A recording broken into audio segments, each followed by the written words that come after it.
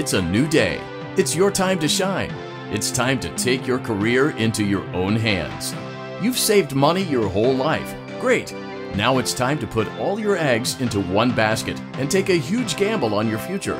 A gamble that comes with a 100% chance of success in some.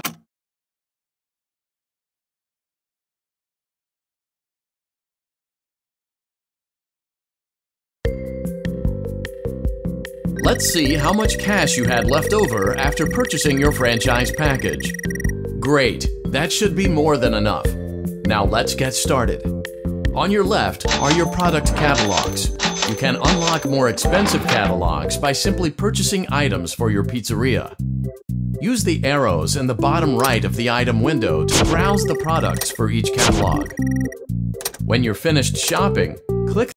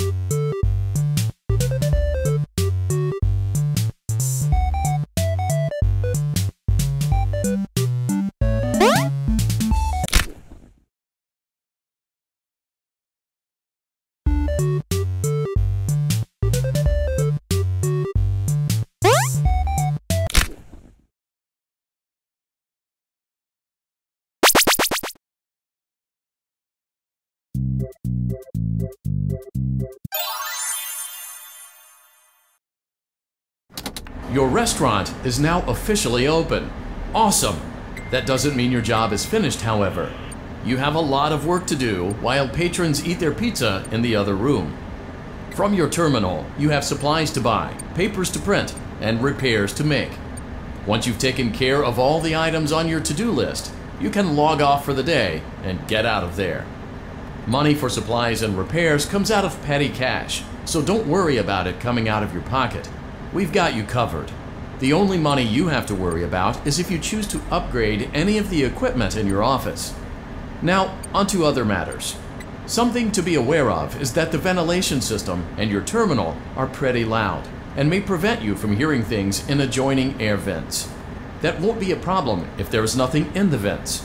However, if you feel that something might be in the vents, you have a few tools at your disposal to protect yourself. You can shut off your terminal and the ventilation system at any time to decrease the amount of attention you are drawing to yourself. Also, shining your light directly into a vent will most likely prevent anything from jumping out. You also have 3 tools available from the terminal itself. There is a motion detector, an audio decoy, and a secondary ventilation unit. Keep in mind, however, that you can only have one of these active at any given time. Now get to it. Simply log off when you've completed your tasks for the day, and you can go get some coffee.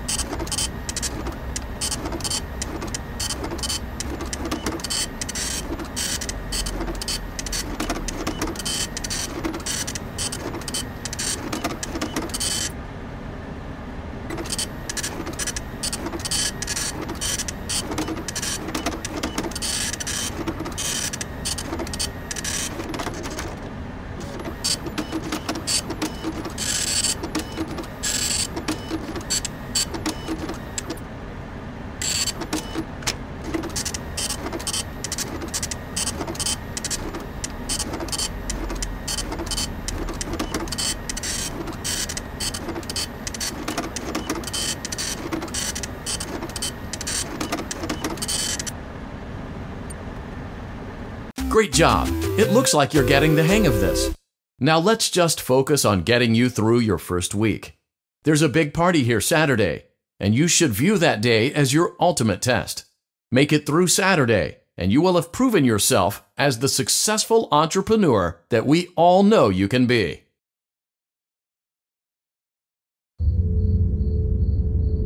Congratulations on completing your first day.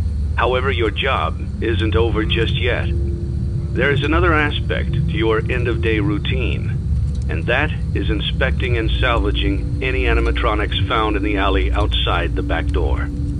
Things are found here quite often, and while we aren't sure why, what we do know is that they can be used for parts, which can mean a much-needed revenue boost before starting your next day. Of course, as with everything else in this line of work, those benefits come with risk. The safest thing to do is to throw it back outside, but then you get no money for the salvage. Choose to keep it, and you run the risk of certain negative consequences, namely death, should the item in question not be as docile as it first appeared. If you do decide to try to salvage it, then you must complete the maintenance checklist. During this testing phase, check on the animatronic frequently. If you feel that it is becoming unstable, use the taser provided to you. You can use it 3 times without damaging the hardware. Every use over 3, however, will decrease the item's salvage value. Before you is an animatronic found in the back alley. We are unsure of its origins. It is your job to complete the maintenance checklist before claiming it as salvage. Or, if you choose to, you can throw it back into the alley where you found it and forfeit payment. Please make your choice now.